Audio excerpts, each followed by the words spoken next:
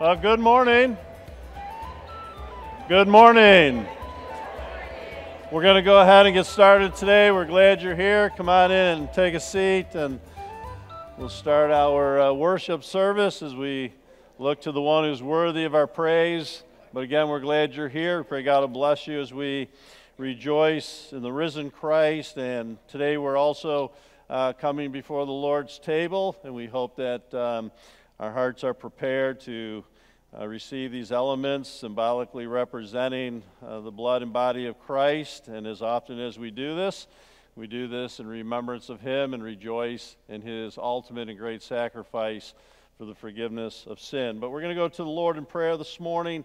And as we go to the Lord in prayer, we want to continue to pray for those who we have been praying for quite some time. And Tim Williams, of course, at Memorial Hospital, Jerry Bershevsky at Hospice House in Lockport, and pray for Jerry. He was doing so well for quite a good stretch. Just had a little bit of a setback this past week, so pray for Jerry. And praise report, Linda Ross. Praise report, Mike is coming home. So praise the Lord. She has been through a lot with her son, and he was really in some very poor health and shape, and it is truly a miracle of the Lord that is turned in a wonderful direction. So Linda needs your prayers as a mom, and she has been through quite the season in her life as well. Also, we want to lift up Marianne Villar. Marianne Villar recently diagnosed with breast cancer, and some further tests and possible other locations of this situation going on. But pray for healing and God's touch upon Marianne's life. Frank Dorgan, we're continuing to pray for Frank and recent tests that he has had, and continuing to pray for Danny Thaler and Patty along their journey's way here as Danny continues to seek the Lord's healing. And they all, I know, appreciate your prayers in a great and appreciative way. And if we ever leave anybody else out, it's not intentional. There's a prayer mailbox out in the front foyer. Please drop a request in there. Give a request on a piece of paper to one of the ushers so that we might be able to pray for your need. And also we want to be praying for Carol Ziemendorf and her family, recent homegoing of her mom, and a lot of loss in Carol's life lately, and so we want to lift her to the Lord and also her family. Elena also, she flew back to Italy for passing of her brother, and so I don't know how, maybe Mary, I don't know, coming home today. Okay, so she's coming home back to the States today, and she was there in time to see her brother before he passed. So praying for these families as well. And also couple anniversary wishes today we want to make mention of. Bertha and Jack Campbell celebrating 66 years of marriage, and so we want to praise the Lord for Jack and Bertha.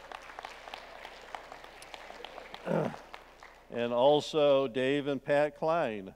I think they come in at 57 years, right? Okay. And I had a couple comments, Dave, but I'm going to reserve those comments because I always get myself in trouble. So anyway, congratulations and praise the Lord for these years of marriage. And let's go to the Lord. Father God, we praise you today for your goodness and grace, your mercies that are new every morning. Great is your faithfulness. We rejoice in you. We celebrate you, Father, today, and Lord, our relationship, our walk, and the cross of Christ today that brings forgiveness of sin. And Lord, we just praise you for the sacrifice for mankind and to all who would turn, Lord, to you and recognize their need for a Savior. We thank you for the preaching of your word, the teaching of your word. Pray you'd bless, Lord God, in this place and meet the needs of those who have gathered here. And Father, help us to become more like Jesus, Father, in these days that we walk with you. Again, Lord, we pray you to encourage hearts, and it's in Jesus' name we ask. Amen.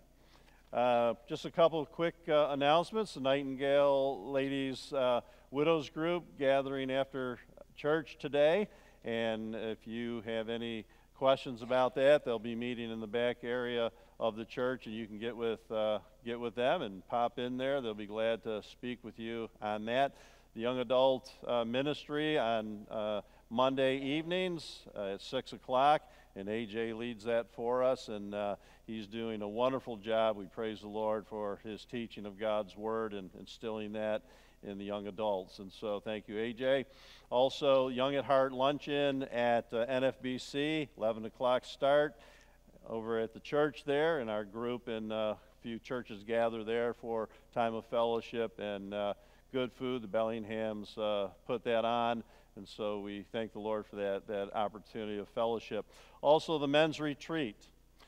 Everyone, guys, and this is for you who signed up to go to Otisega on this coming Friday. We'll be meeting here at the church parking lot about 3:30, 3:45, and to carpool to get down there in time for dinner, and checking in Friday evening and checking out there about Saturday after lunchtime. And so if that pertains to you, that's the schedule that we're looking at. Also, ladies, out in the foyer, many of you have signed up for the Spring Forward Ladies' Day. Our guest speaker and presenter is Dr. Kristen Jacobson, and there's handouts for the itinerary along with the sign-up sheets out in the foyer. But sign up as quick as you can so that we know the count to prepare for the luncheon that goes along with that as well. And also Dan Whiting. Dan can use some help joining the cleaning team at the church, and we appreciate Dan holding down the fort in so many ways, and others who came alongside during Dan's illness, and we could use people on that team. It is not about cleaning all together all at one time with the task at hand. It's at your convenience, and Dan can navigate that as well for you. I'm going to invite Jim Woods to come up. And Jim has something he's going to share with you, and then show you a video today as well.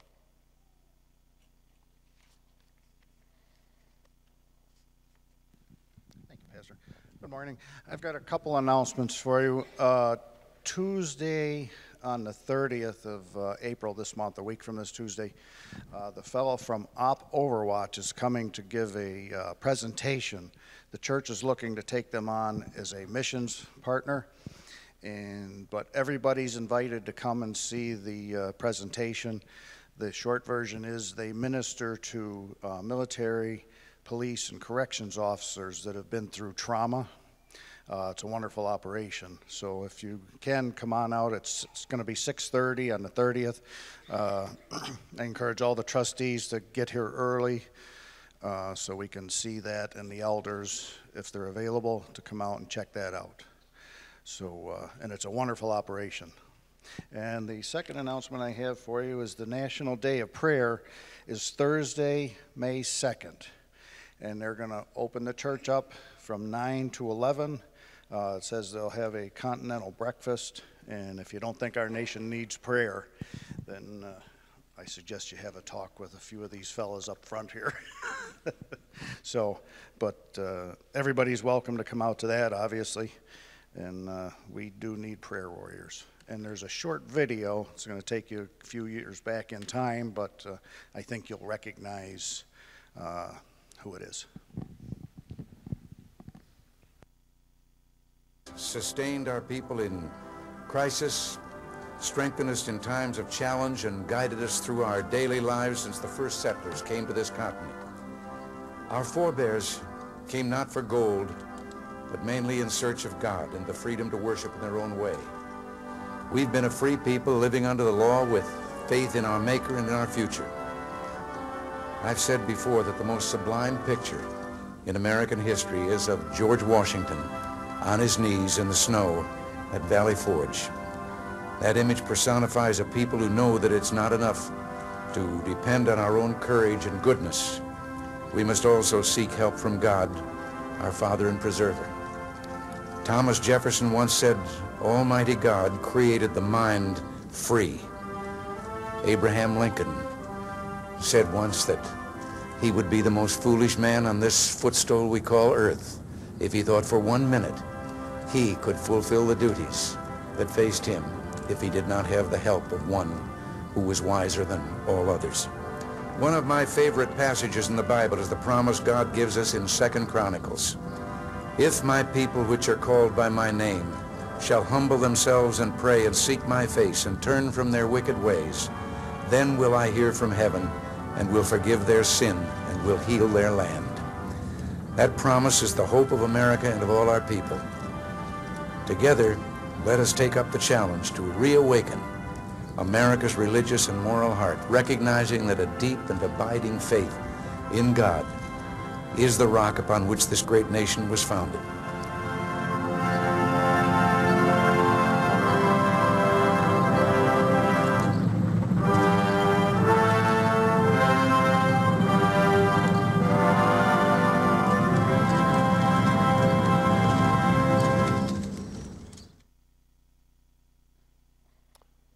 Amen. So National Day of Prayer, Thursday, the 2nd of May, 9 o'clock. There'll be a ceremony here, and you can gather here at the church. And thank you, Jim, for that information this morning. Tuesday evening, the 30th, again, Overwatch coming to make that presentation, and you're all invited, as Jim shared with you just a moment ago. So at this time, we're going to ask Doug McGee if he would come and ask you to stand as we open our service with a hymn this morning.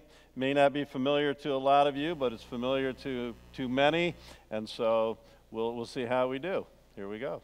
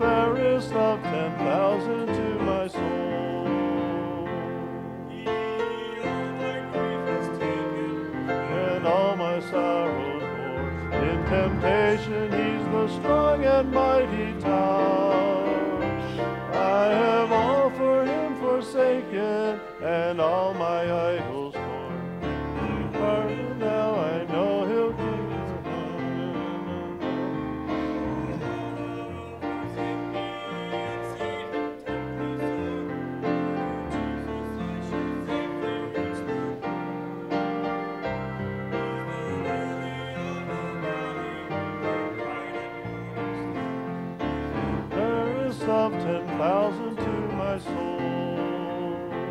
He will never leave me, nor yet forsake me here, while I live in faith in His blessed will.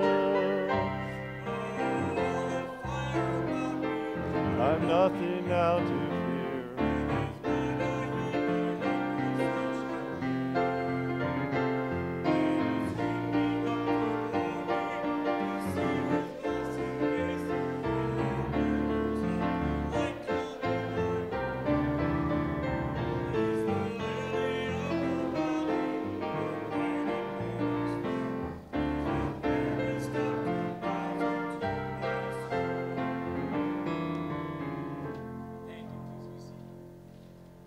You may be seated. Thank you, Doug. At this time, we're going to invite our elders to lead us as a church to the Lord's table this morning as we observe together communion this morning.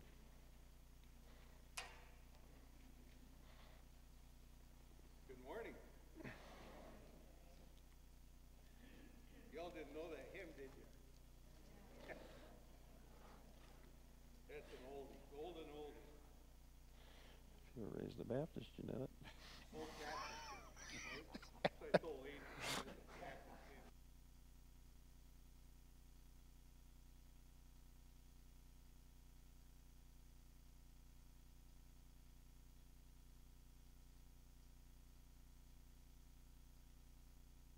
Didn't hear that. Well, welcome to the Lord's table. Communion. In preparation for communion, there's a couple things I'd like to share with you just to lead into the service. There is a scripture in Acts chapter 2 and verse 44, and it says, "All those who had believed were together and had all things in common." We use words like common and community, communion, and the word "com" refers to being together. And so what does that mean here when it comes to community or communion? Well, we're in the same building, right? But that's not what it means, okay? If you read the context of 1 Corinthians chapter 11, Paul is addressing an issue in the Corinthian church that's not good. And I think in the 17th verse he says, you're not coming together for the better, but you're coming together for the worse. And you can read that section, but Paul is addressing and rebuking the Corinthians for the way they're coming together and the purpose they're coming together. Paul challenges us in Philippians chapter 2 to have put on the mind of Christ. He says, "Have the same mind, maintain the same love. It should be united in spirit, intent on one purpose, not selfish, but with humility of mind, and regarding one another is more important than ourselves." So we come together in fellowship. We are united in a unique fellowship. We have some commonalities, and we don't unite because of our ethnicity or education or personal interests or maybe even a denominational religion. But we come together because of faith in the person of Jesus Christ. So communion is an expression of this unity. And Jesus, who not only saves us, but he sustains us and he unites us. For those who have come by faith, we invite you to take part in the elements today.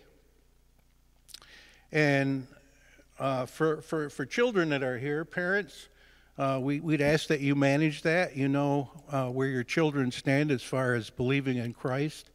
So anyone who is here and has that belief in Jesus Christ is welcome to take part in the service. So we come by faith, and we have each other as we come by faith as brothers and sisters in Christ. And it's kind of a family setting. But our family setting here for the family of God, it goes beyond our earthly stay. It's eternal. Now, as you look around and the person next to you is a born-again believer, you know you're going to spend eternity with him? Is that good or bad? You're going to spend eternity with him. But we have Christ as our Heavenly Father. So it goes beyond our earthly families, and our faith is eternal. 1 John says that whoever loves God must love his brother and his sister. Okay? And in 1 Corinthians chapter 11, in what we normally kind of view as a text of communion and the Lord's Supper setting, it challenges us to examine ourselves. And what are we looking for? We ask the question, how are we doing with loving our brother and our sisters? And we're going to have an opportunity to do that and ask ourselves that here in a little while. But you know, as in any family, it's common to have some ups and downs, isn't it? And I don't know, it usually happens on a Sunday morning when you're getting ready for church, you know. But just like our earthly families, we have ups and downs. But we, as believers, the scriptures challenge us to be sharing in each other's joys and each other's sorrows. And Paul says if one member suffers, then we all suffer together. And if one member is honored, then we all rejoice together. And we as believers have strengths and we have weaknesses. I don't care who you are today. I know this front row has strengths and weaknesses by their own admission. And we share in those, and we support each other.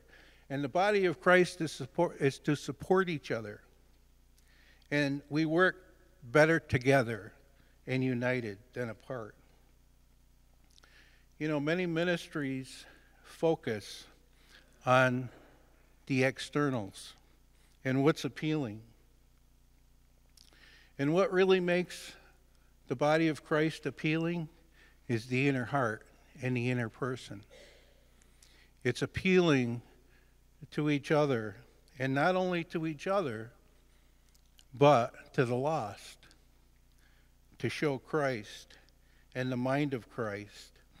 And it's an encouragement to a lost and hopeless and dying world to be united and to show Christ and to put on the mind and the heart and the humility that Christ is an example.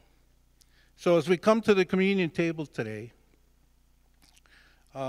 we are to examine ourselves, prepare ourselves, ask ourselves, am I truly united with my brothers and sisters with a heart and a mind of Christ, humility? Do I esteem others better than myself? Am I selfless? Am I not selfish? And can we say that together as a body? So I invite you, as we go, just before I pray and the men come to distribute the elements, let's have a time of just silence and ask ourselves and examine ourselves, how united am I in the body of Christ?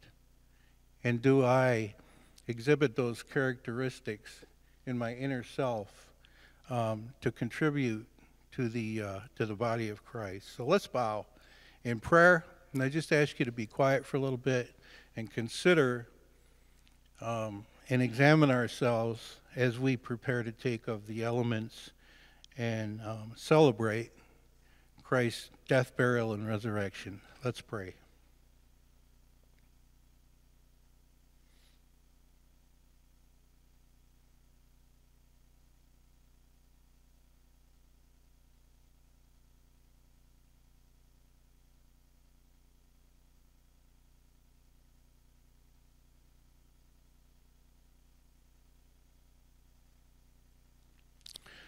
Father, as we come, we thank you for the privilege of the body of Christ. We thank you, Lord, for scriptures that direct us and give encouragement, and Lord, that are a reminder of the great sacrifice that your Son Jesus made for us on the cross. Thank you, Lord, that the debt is paid. The scripture said that he bore the iniquity of us all. And Lord, what a great price was paid.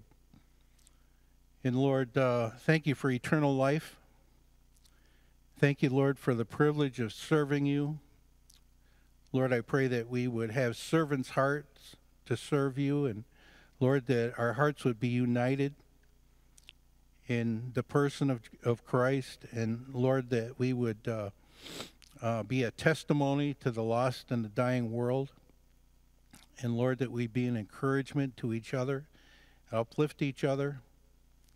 Lord, thank you for your goodness, thank you for your mercy and grace, and I pray, Lord, as we enter into this time of sharing in the elements, Lord, that it would be a great reminder of the price that was paid. In Jesus' name, amen.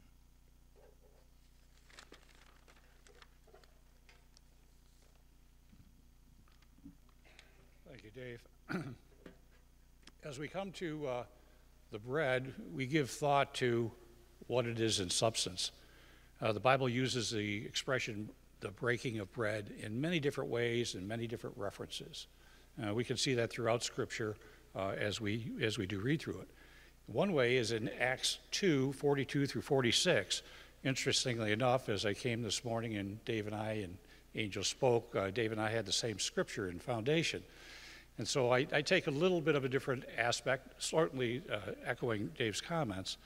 But in this scripture, it describes the early church and the breaking of bread as part of their fellowship. And the scripture reads, and they continued steadfastly, and some versions say devoted, in the apostles' teaching and fellowship, in the breaking of bread and to prayer.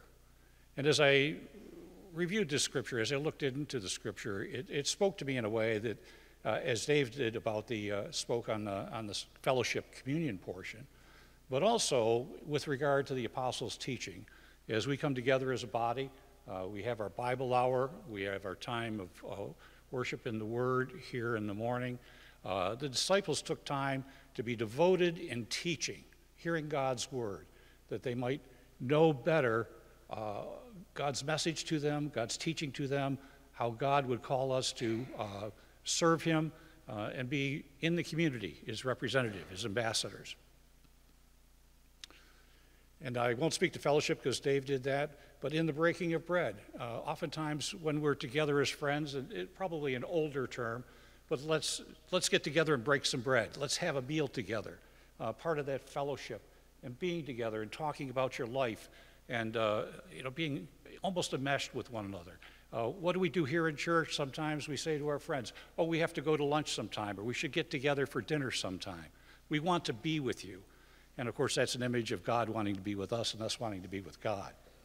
And then lastly, to prayer, to be together in prayer. Prayer is such an important element in our relationship with God. It draws us closer to Him. We're able to share the concerns of our heart and our lives, put our requests before Him, and just be drawn closer to Him and have a sense of His participation in our life, to hear His voice.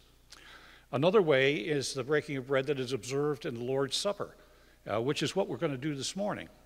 The breaking of bread at the First Communion table, it was observed thousands and thousands and thousands of years ago. It's a way of remembering that very first celebration of both Jesus' sacrifice on the cross and the institution, or the instruction, if you will, of the new covenant referred to in 1 Corinthians 25, which Angel will speak to in a moment. From the Last Supper until now, each celebration of the Lord's Supper includes the breaking of the bread and the drinking of the cup and of the fruit of the vine. Specifically, let us remember the significance of the broken bread. It is a symbolism of Christ, the bread of life being broken for us on the cross. At that first communion, which we call the Last Supper in the upper room, Jesus describes the breaking of the bread this way: "This is my body, which has been broken for you." And yet not one bone in Jesus' body was broken, and it wasn't broken on the cross. We can see that in John 19 and Psalm 34. Yet the legs of the thieves on the cross, they themselves were broken. And again, not one bone in his body was broken. In Isaiah 53:5, we see some prophetic instruction here, or information here, that reads, "But he was pierced for our transgression. He was crushed for our iniquities. The punishment that brought us peace was on him, and by his wounds we were healed. We are healed. His skin and flesh were torn and broken by blows with rods and fists, by whippings and scourgings, by thorns, by nails, by a spear. His body and soul were separated from each other by death, and by that brokenness in faith we are healed. As his people, as his children, we participate in his sufferings and his brokenness. We are being broken by sin as he was broken by the punishment he received, and he did so willingly for our redemption, which stems from the love of God. That's where it comes from, because God loved us. During the Last Supper, as described in 1 Corinthians 11, verses 23 through 39, Jesus, on the night he was betrayed, took the bread. When he had given thanks, he broke it and said, "This is my body, which is for you. Do this in remembrance of him." And let us do so.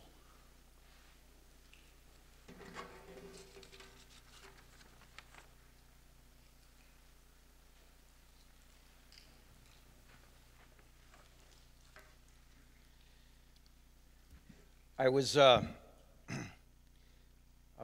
reading a book this week, and I was preparing for this time, and interesting thing kind of stuck out in this particular book, a thought, and the thought was of first importance.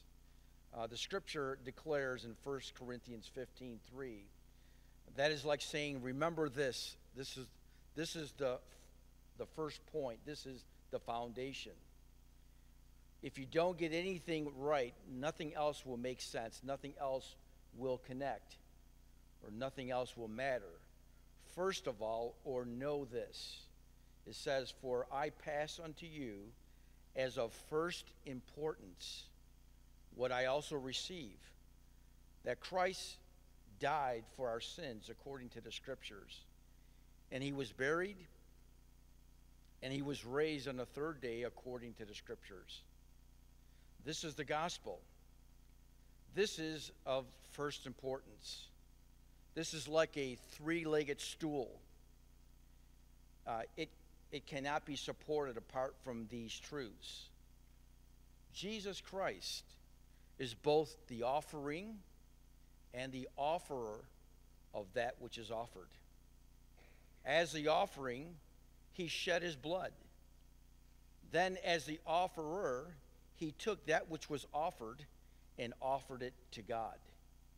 Hebrews 9:12-14 says this, speaks of how Christ, through the eternal Spirit, offered his life's blood to God. His blood is our redemption. It purchased us back to God.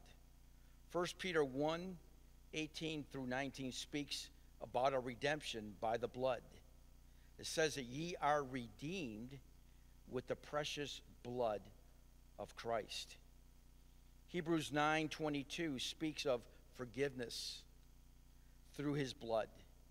Without the shedding of blood, there is no forgiveness. 1 John 1:7 says we are cleansed by his blood. The blood of Christ, Jesus Christ, his Son, cleanses us from all sin. Romans 5:9 says, we are justified by his blood.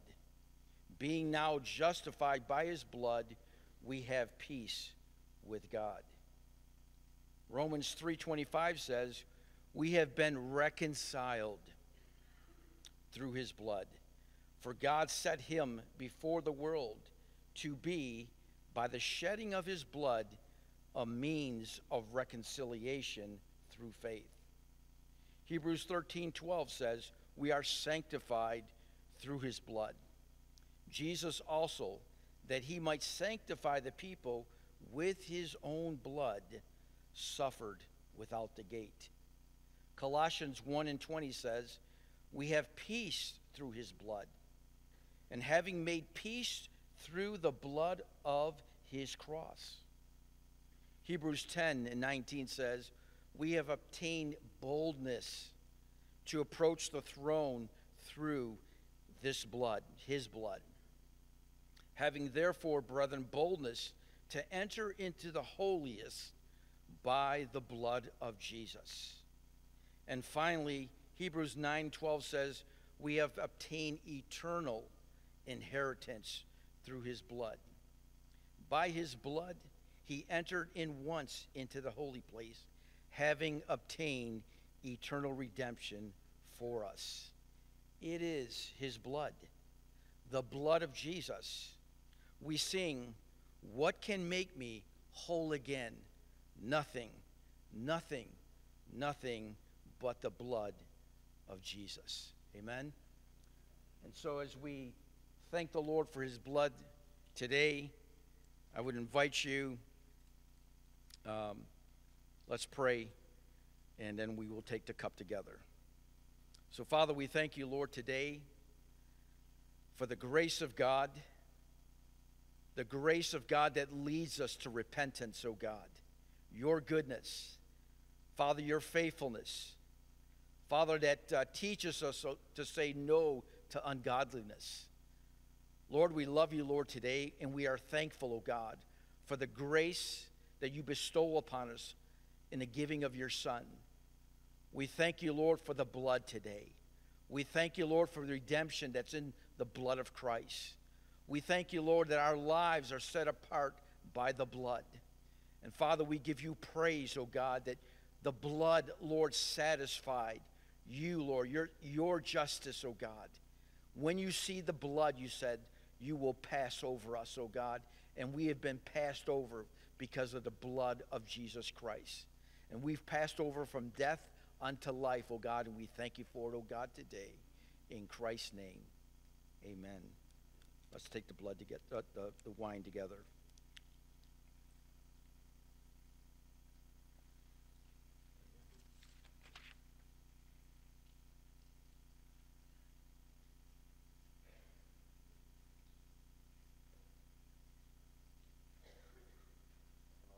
Children said, amen. For as often as you drink of this cup and eat of this bread, we celebrate the Lord Jesus and his sacrifice for us until he comes again. Psalm 91, verses 1 and 2. He who dwells in the shelter of the Most High will abide in the shadow of the Almighty. And I will say to the Lord, my refuge and my fortress, my God, and in whom I trust. I pray that you have placed your faith in the finished work of the Lord Jesus Christ. Thank you, men, for bringing us to the table this morning and the opportunity to examine our hearts before the sacrifice of the cross of Christ. Well, this time we're going to call upon our ushers to come to receive the morning offering and ask you to give back to the Lord a portion of that which God has blessed you with as we worship him with our giving this morning and invest in the eternal work that he has purposed here through the church.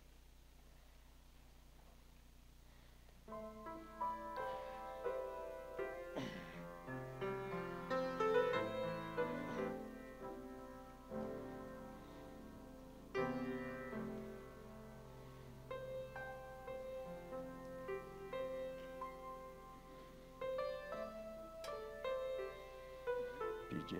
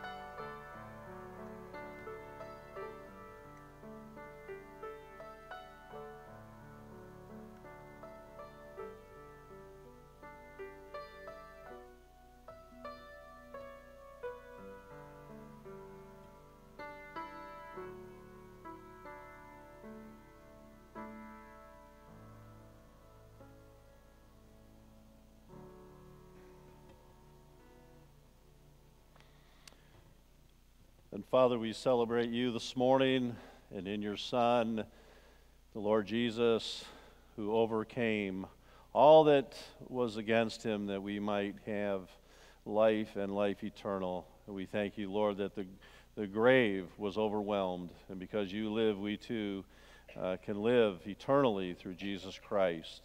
Thank you, Lord, for coming to the table this morning, remembering your great sacrifice, your shed blood and broken body, which was offered up for us. We thank you, Lord, for the privilege of serving you. We pray, God, that today these gifts would be used for the furtherance of your glorious message to all who would believe. Father, may your church, your people, be spoken of as those who walk in the truth and those who walk fulfilling, God, your call upon our lives, not just individually, but as a church. May we be found faithful. Bless the gift and the giver today. And it's in Jesus' precious name we pray and ask. Amen.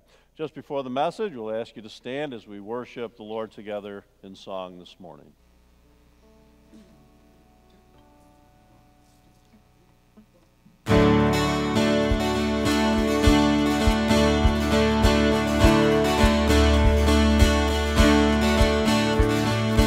Open the eyes of my heart, Lord. Open the eyes of my heart. I want to see you. I want to see you. Open the eyes of my heart, Lord. Open the eyes of my heart. I want to see you. I want to see you. See you high and lifted up, shining in the light of your glory. Pour out your power and love as we sing, holy, holy, holy. Open the eyes of my heart, Lord.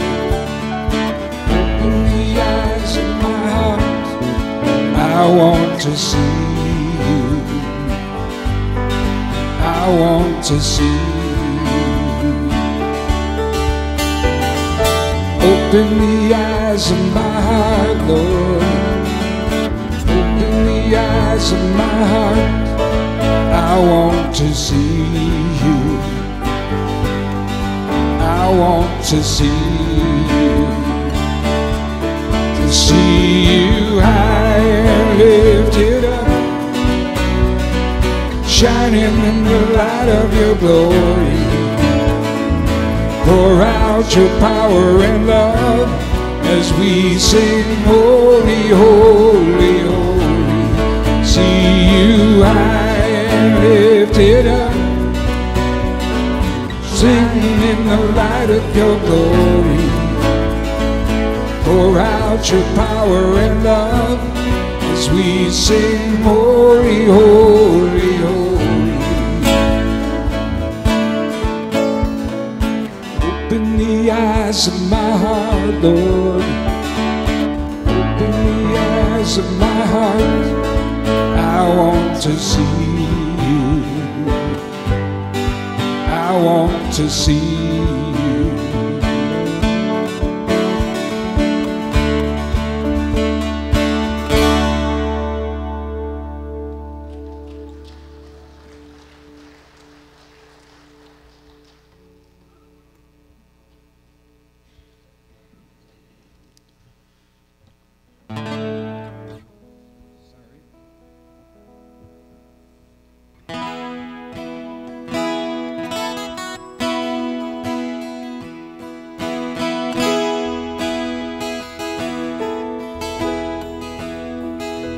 Lord, I come,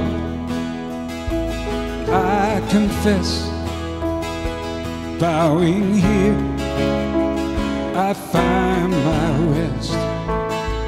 Without you, I fall apart.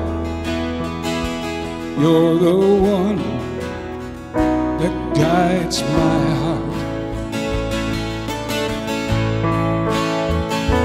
Lord, I need you. Oh, I need you. Every hour I need you. My one defense, my righteousness. Oh God, how I need you.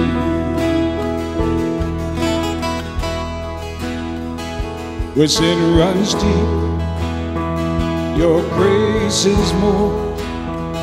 Where grace is found is where you are. Where you are, Lord, I am free. Holiness is Christ in me.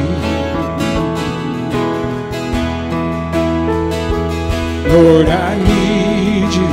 Oh, I need you.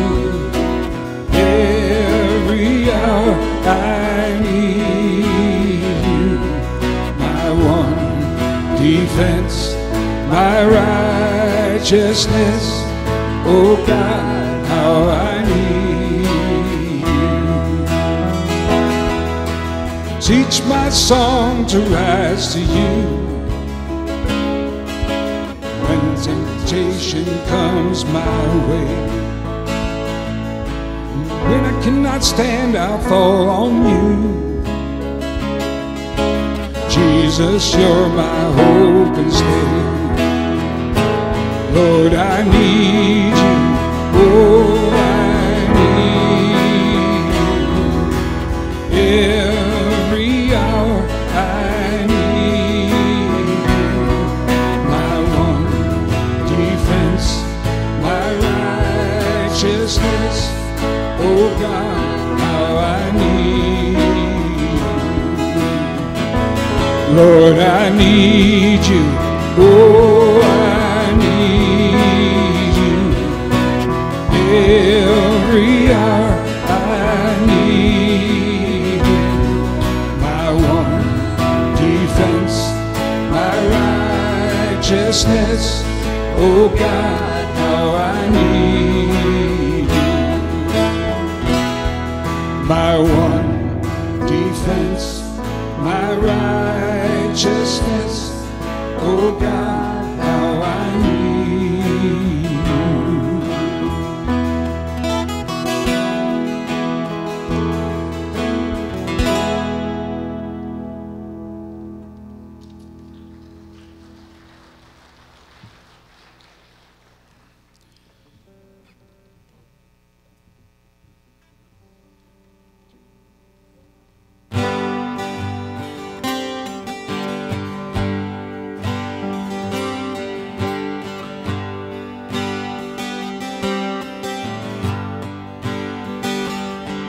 Oh, I've heard 1,000 stories of love.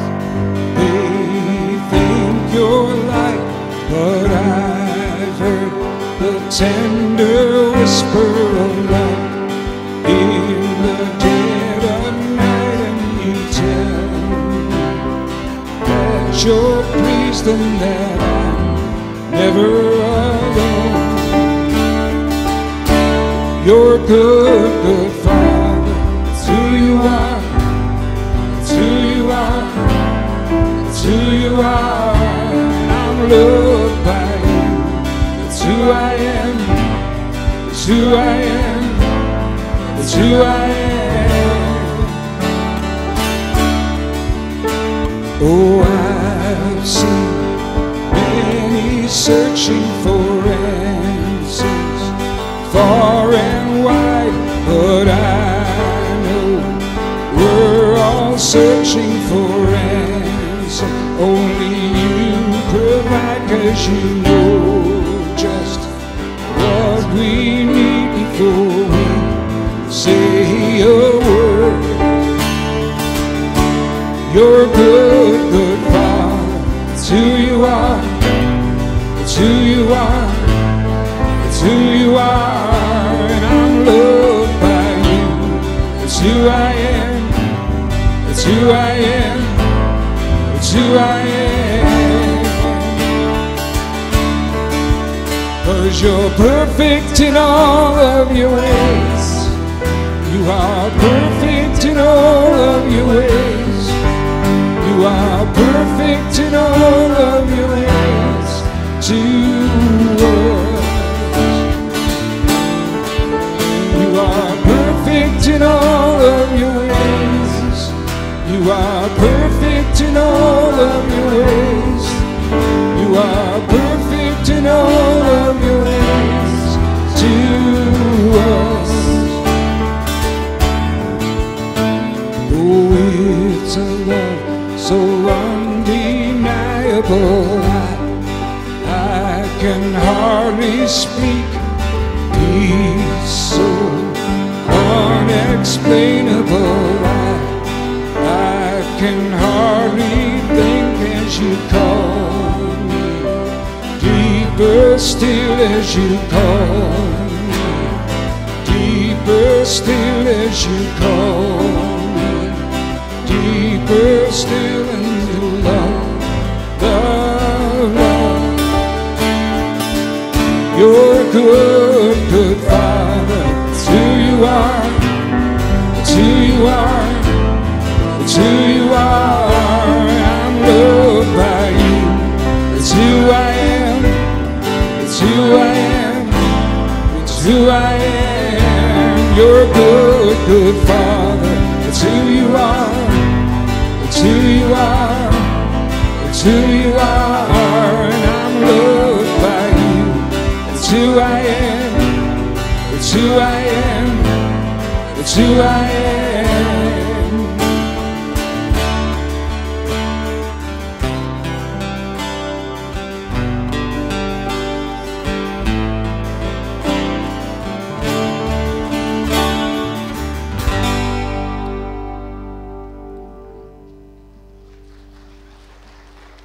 You may be seated.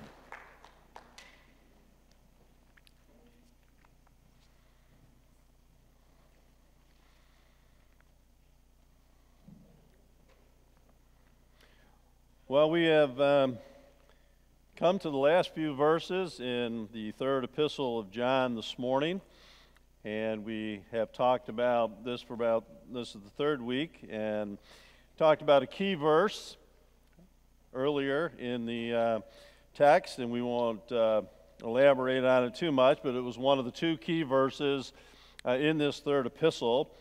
And John, the writer, to Gaius, a fellow and co-worker in the gospel message and ministry.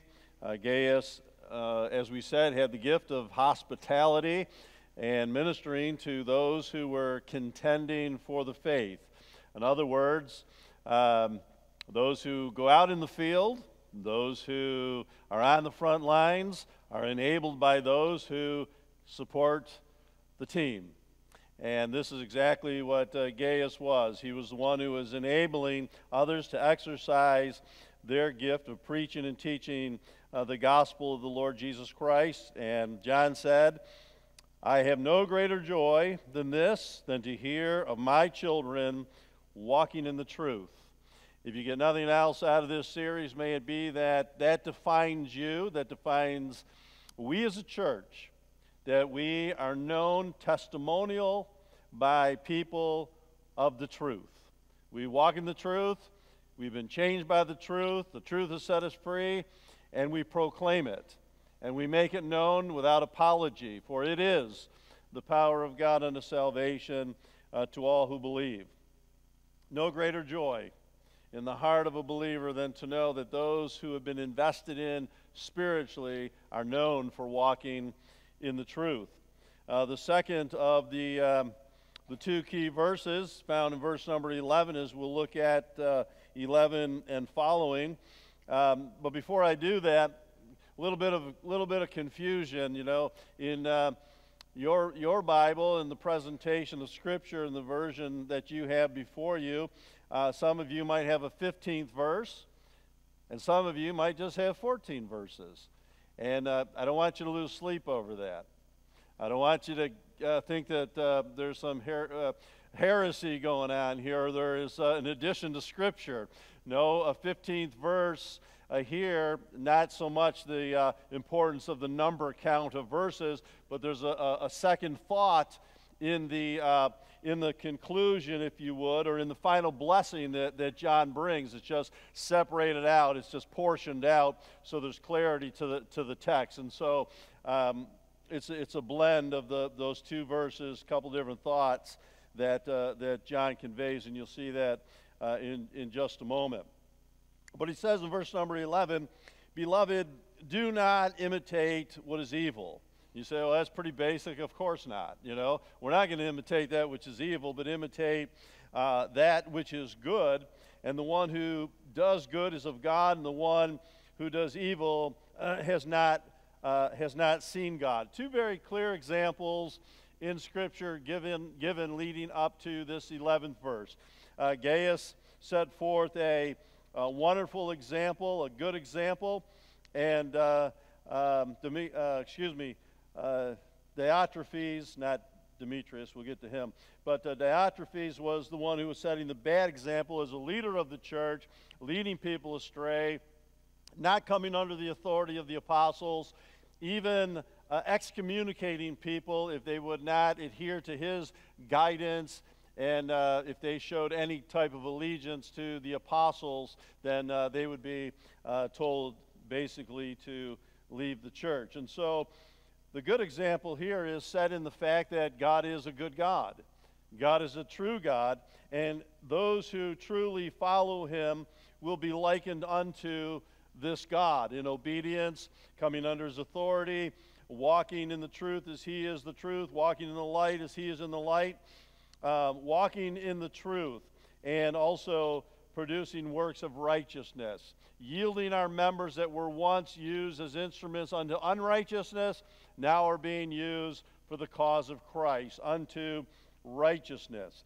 And John exposes, as I said, Diotrephes here for excommunicating those who were a part of that church in the region of Asia, and he was asking these people to leave, and John did not want to follow suit. I'm not going to excommunicate you as you have excommunicated other people, and their obedience or their following through the teaching of the word that has been entrusted to you to give to other people, but I'm sure John didn't want to follow suit, but in church discipline, he also had in mind the work of reconciliation. And so we are never to kick people to the curb. We're never to give up on people. We're serving a God of the second chance and the umpteenth chance, though we do not excuse wrong behavior within God's church. I remember years ago, we had an usher in the church here that, we tell our ushers, to kind of look out for certain things and keep things in order and all that kind of stuff. If there's a disturbance, kind of address it or what have you. And this usher came up to me after service one Sunday, seemed rather frustrated, and he said, "Ron?" I said, "What?" And he said, "Sometimes I feel like the ushers are dogs without teeth." I said, "I gotcha." And what he meant by that was, we've been given the instruction, but to administer it is an entirely different animal. And what was going on in this church where the Apostle John steps in, what he does, he exposes wrong behavior within Christian leadership, wrong behavior as far as giving guidance and direction to people, because the individual who was leading this church, Diotrephes, he had his own program. He wanted to be first. He wanted people to be in their loyalty to him and not the apostles. Though he had an authority over him and an accountability, he wanted to be the end all, and his ministry was about him. And so what John does, he exposes him. He exposes him. He exposes him for leading people astray, exposing him for not coming under the authority of the apostles. And so he is the one who has given this extra opportunity, this extra chance, but at the same time, he was the one who was told of and warning other people that be very careful in following his leadership. But moving on this morning from all of that, another great example given to us here in the text is Demetrius. In verse number 12, Demetrius has received a good testimony from everyone, and not only from people's expression, but from the truth itself. And that is an important statement that is made in the text. And we add our testimony, our rubber stamp concerning him. We are speaking on his behalf as recommending him. And he, by the way, has recommended to Gaius to participate in the ministry of hospitality. And so John said, you can take it to the bank. You can hear our character reference here about Demetrius. Not only do people speak of him as being a good guy and being observable, but also he is saying that his testimony is not just because people say that he's a good man and a godly man, but that his life is consistently and constantly that which is given to the truth. Now, as a pastor, I am pleased when I have the opportunity to recommend somebody from this congregation to an area of ministry within the church, or maybe to an arm of the church, such as the gospel mission that we have downtown, or Hope Club in some respects there that some of you have served in and have served well. So Demetrius was spoken of being a faithful servant. He had a character reference from the apostle himself. We back him up with our testimony in support of him because he has followed the truth that we have imparted to him. He is walking the walk, he's talking the talk, and he is an example of carrying out the truth. He's solid. His life is based as a witness of the truth, and I pray this morning that can be said of us. It gives me great joy as a pastor to be able to say to someone down at the rescue mission, hey, I got a guy. Or there's a lady in our church that is known among us that has that walk with Jesus, and that is what people think of when they think of her or where they think of him. But not only that, but they love the Lord our God with all their heart, with all their soul, with all their mind, and they are a student of God's word, and they're grounded in truth. And the authority of Scripture is what resonates through their teaching and through, most importantly, their walk. They talk the talk and they walk the walk. And that is who we want to recommend. And that is who we want to invest in. And this is what the apostle basically is saying. Known by their testimony, known by being one given to the truth, and our testimony backs them up. And then verse number 13 and 14, however, that is dispensed in Scripture that is before you there. Nothing's excluded, nothing's added here, just a little bit of extra numbering for thought purposes. But notice verse number 13, he said, I have many things to write to you, but I am not willing to write them to you with pen and ink, but I hope to see you shortly, and I will speak to you face to face. Well, basically what's going on here as this epistle, this letter to Gaius is wrapping up, he has given an explanation why the letter is so short. Very, very, very simple thing here. Gaius might have thought, well, is there another page here that didn't get in the mail or didn't get passed along here through the Pony Express? Back then they had snail mail, and things might have got lost in the process. We complain when mail doesn't get somewhere, within a day or two. I wonder how long it took for the transfer of communication and letters in that day. So here's the deal. Gaius might have been surprised that the letter was so short. I haven't talked to John in so long, and this is all he has to say. And so it's a short letter, but he gives that explanation for the short letter. He prefers to have a personal conversation, face-to-face, communicating within the family of God. And this is the essence of the family of God. This is why we call this, in other words, we call this the body of Christ. That's why we call it the family of God. And the guys referenced that as we came together around the Lord's table. There's commonality. There is that which we have at the cross that is part of our conversation. You can go out to lunch with anybody and talk about the weather. You can go out with anybody and have an activity or go to an event, and we can do that as human beings with each other. But only with those who are part of the household of faith can you talk about your walk with Jesus as they're walking in the truth and as they're walking in the light, as you're walking in the light. And only among believers can you compare notes, because we're kind of living in the same situation. In a world that is no friend of grace, this is how we live out Christ. And I don't know about you, but I'm very encouraged that I never have to walk this journey alone. Jesus never leaves us or forsakes us, but he allows us to be encircled by those of like faith, those who uphold the mantle of truth. I think it was Chip that spoke about the apostles' doctrine. You know, in the book of Acts, they were going from house to house sharing the apostles' doctrine. Why is it phrased that way? Because it's a possessive presentation within the language that says, this is what converted me. This is what brought heart change. This is the message of hope that brought me from darkness into light, and we have this commonality. That's why we talk about the family of God, the body of Christ, and this is why the short letter.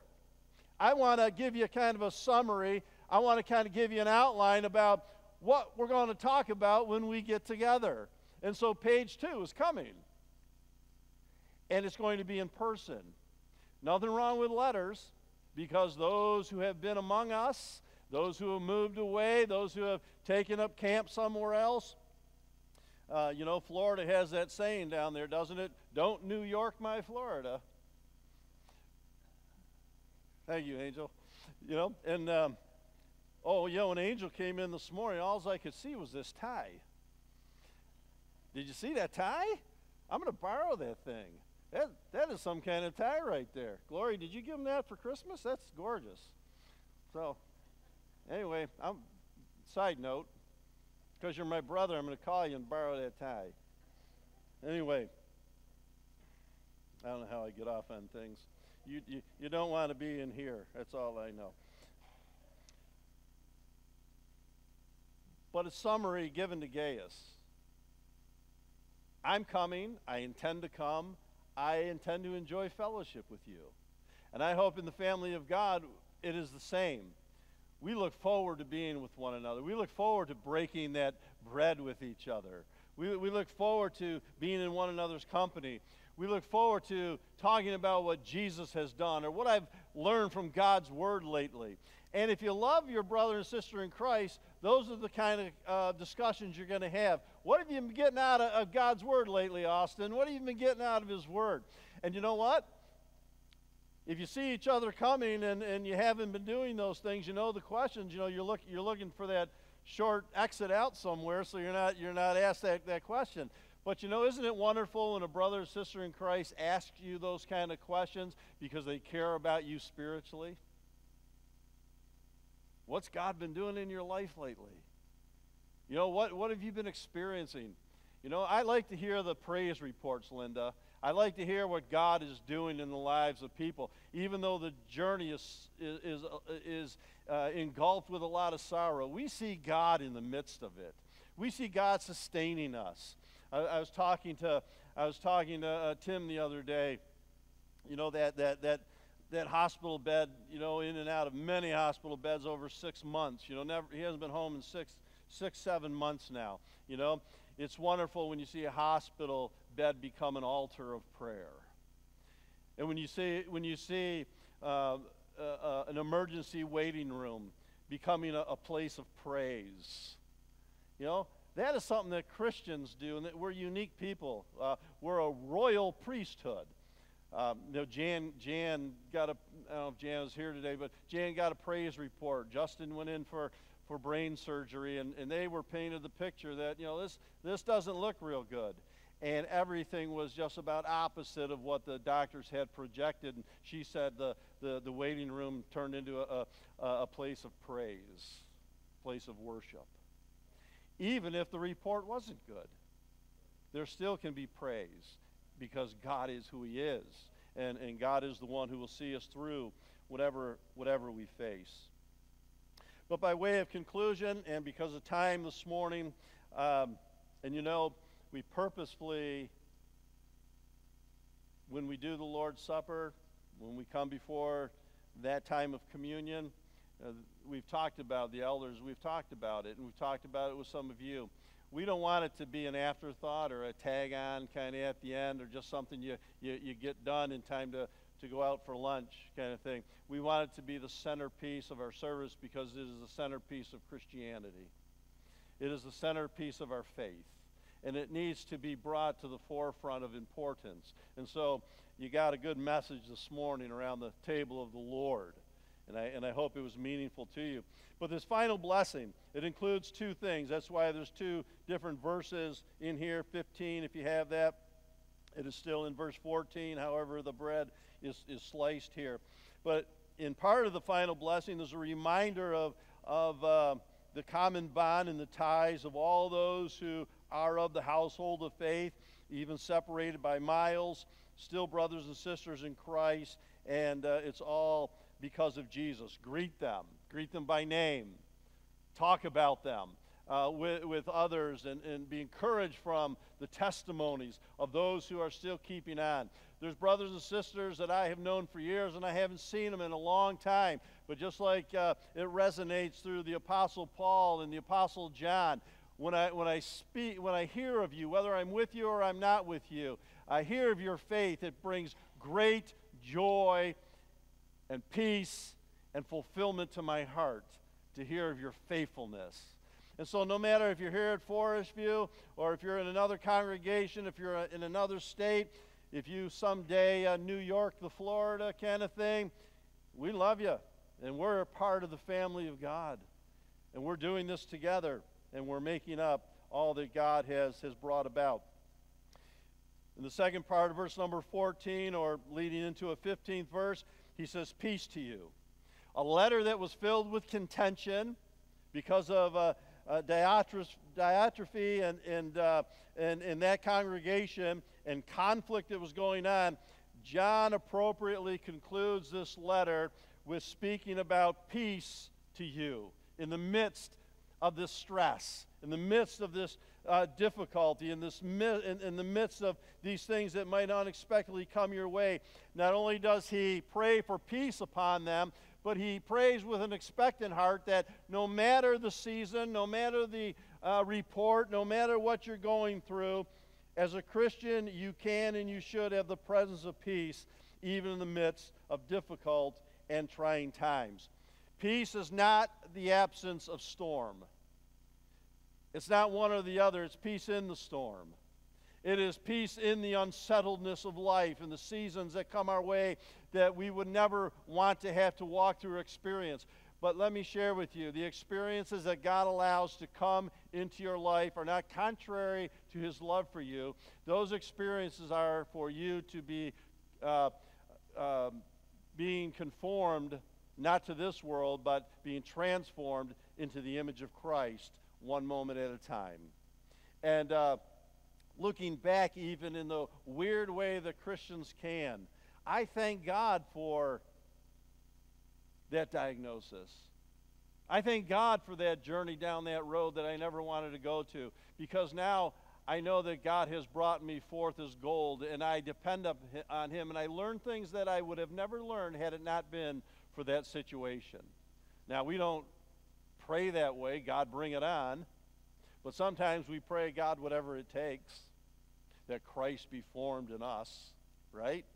And in the meantime, he says, peace unto you. Now, when John talked about peace as unto the church and wanting the best for these believers, he was talking about something more than just, everyday peace, like you don't have any waves, or you don't have any troubles, you don't have any conflicts, you don't have any difficulties. And let me run through some scriptures here with you this morning that support the heart of John. But keep in mind, peace is not the absence of sorrow. Peace is not the absence of the storm. Peace is not the absence of those things that you sometimes are praying that God would deliver you from. And it has come to pass, but it hasn't come to stay. It's here for a season, and it's here for a reason. And God is not some father up there with a whip. He's a God of grace, and his throne is a place of mercy. It is a place where he understands the tears and the cries of his children. But let me give you some of these this morning. 2 Thessalonians 3:16, and it says, "May the Lord of peace himself grant peace in every circumstance." Calling upon the one who is the Prince of Peace, the author of peace, the resource of peace, where peace finds its origin, and I'm calling upon him that you experience Jesus in every circumstance that you're facing, and that you know that God is on the throne. It doesn't mean that you delight in every circumstance. It doesn't mean that it produces joy in every circumstance, but it is an opportunity to see Christ in the details, and that he is teaching us and he's growing us by faith. John 16 and verse number 33, "These things I have written to you, these things I have spoken to you, so that you may have peace in me." That you may have peace in me. And then in the gospel according to John here. Yeah. How's the Bible work? Matthew, Mark, Luke, and John. Okay, there we go. John chapter 16. No, I want John 14 to verse 27. This is a great verse. "Peace I leave with you," Jesus speaking. "My peace I give to you. Not as the world gives do I give to you. Do not lose heart. Do not allow your heart to be troubled, nor let it be fearful. My peace I leave with you, not as the world gives." This is talking about the Prince of Peace himself by the ministry of the Holy Spirit. And just before the 27th verse, he says, I'm going to send you this Holy Spirit, but the Helper, the Holy Spirit, whom the Father will send in my name, he will teach you all things and bring to your remembrance all those things that I said to you. They'll make sense to you when you're in the midst of certain things that in the moment you don't understand, but when you face these things, God is sufficient for that moment. May you know his peace in the moment that is sufficient for you, just like his grace. My grace is sufficient for you. My strength is made perfect in your times of weakness. My peace I leave with you, not as the world gives. This is something that so often we need to fight against. Don't try to find peace with the physical eye in the moment by the circumstances. Look deep within your spirit where God resides, giving you joy that is unspeakable and full of glory, that is so much more than the circumstances that happiness comes from. It's not about happiness. It's about stability. It's about being sure and being viable in the moment, and being in the world but not being of the world, and knowing where you stand and why you stand there. Gaius was known and Demetrius was known by people, not only testimonial speaking about them, but you could see through the actions of their lives that they were students of Scripture. And their lives resonated on there. Peace was spoken to the waves when Jesus was in the boat with his disciples. Peace be still, and the waves obeyed him. They awoke him from sleep, even that the waves would obey him. And that is the peace that is spoken into your life, and the peace that is spoken into mine. The book of Isaiah 26 and verse number 3. We are kept, or he is kept in perfect peace, whose mind is stayed on thee. That means my heart is fixed, oh God, my heart is fixed. Though the storms of life come, the circumstances are up and down, Nothing is guaranteed. You are the steadfastness and the hope that never wavers. You are the same yesterday, today, and forever. And my heart is at peace, and I trust you, no matter, as even Job said, though the stars of heaven fall, yet will I put my trust in you. Why? Because you have proven to be exactly who you say that you are. You never know how deep your faith runs until your faith is tested, until it's put to the test, until it's tried, and see how deep that peace reveals itself in the midst of the storm. Romans 5:1. Having been, past tense, having been justified by faith, we have something. We have peace with God through our Lord Jesus Christ. Since we've been justified by faith, God, through the fruit of the Spirit, has given us peace, of one of those tools to sustain us in a world that is not very peaceful. In Psalm 119 and verse 165, those who love your word have great peace, and nothing shall cause them to stumble. Nothing will cause them to move. Though the rocks are moved, the mountains moved, and they fall into the sea, yet will I trust you. And it's an abiding peace that God gives us in the midst of all that we face. And let me share with you, folks, if we're going to stand the test of time, especially the time that we find ourselves in right now, you need to have and allow the Prince of Peace to be enthroned upon your heart. So that hospital room becomes a prayer room. That waiting room becomes a place of praise, of offering to the Lord, possibly with lifted hands, and thanking God for his healing touch in a circumstance that everyone else counted somebody out in. And you are not done here until God says you're done. And you are here to do the work of the Lord. And some of the greatest work of God is done through the tool of suffering. And Christians are looked at, what a man of faith, what a woman of God, what a testimony, because their lives exhibit the truth that they spoke, and it is now that the truth that they live. And it sustains them, and it keeps them. Not to say we don't weep, not to say that we do not sorrow, but we are like the weeble wobble toys. We weeble and we wobble, but we don't fall down. Amen? Amen. And I know I'm keeping you late. Yeah, well, a few of you don't mind, but anyway, let me give you one parting gift here. Ephesians chapter 2. Ephesians chapter 2 and verse number 14. For he himself is our peace, who made both groups, Jews and Gentiles, lost, saved, into one, and broke down the barrier of the dividing wall, by abolishing in his flesh the enmity, which is the law of commandments contained in the ordinances, so that in himself he might make the two into one man, thus establishing peace.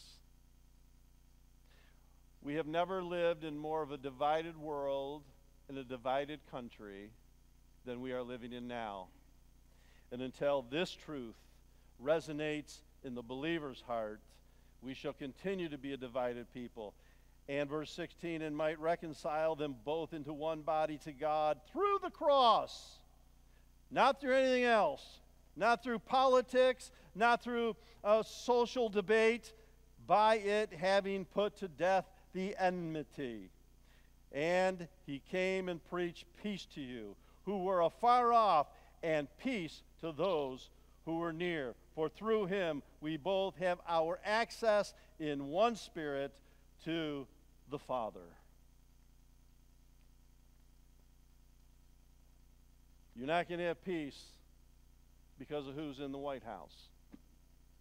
You're going to have peace because who sits on the throne of your heart. Let's, in this year that is before us, know that the peace of God can rule and reign in our hearts, and it will guard our hearts and minds in Christ Jesus. We need to have the mind of Christ. We need to be able to see things clearly. We need to be able to decipher through the deceptions of the enemy, because even the elect of God are deceived. In this day, may we be the church, and may we make much of Jesus in these last days. Our Father and our God, we thank you for your holy word. We thank you that it is the power of God unto salvation to all who believe. We thank you that it is the final authority.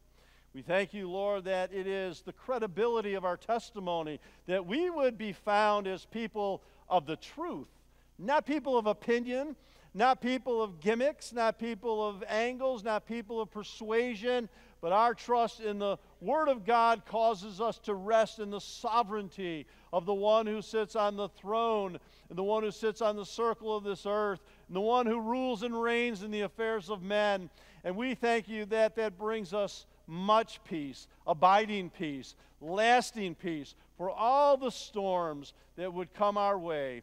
And we do pray for that peace, not as the world gives it, but as, Father, you can only bring it through the Holy Spirit that resides in us, that it would well up within us, that even to the point that people would ask about the hope that is within us,